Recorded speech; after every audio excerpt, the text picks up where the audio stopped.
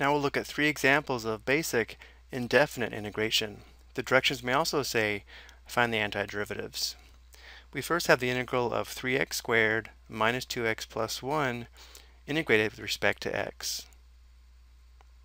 So while we could write this as a sum or difference of three separate integrals, we'll go ahead and leave it in this form and integrate each term individually.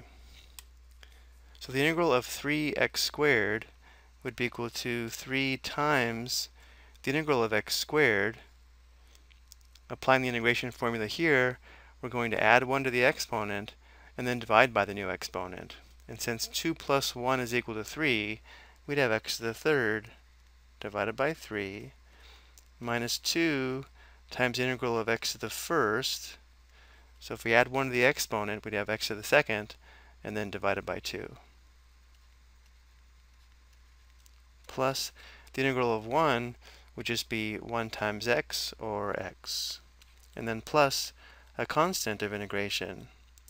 So when we find an indefinite integral, or find an antiderivative, we're finding a family of functions that have a derivative of the integrand, or a derivative of 3x squared minus 2x plus 1. So let's go ahead and simplify this. Notice here the 3's simplify to 1, and so do the 2's, leaving us with x to the third minus x squared plus x plus c. Next we have the integral of 3e to the x integrated with respect to x. So this would be equal to 3 times the integral of e to the x, which is just e to the x.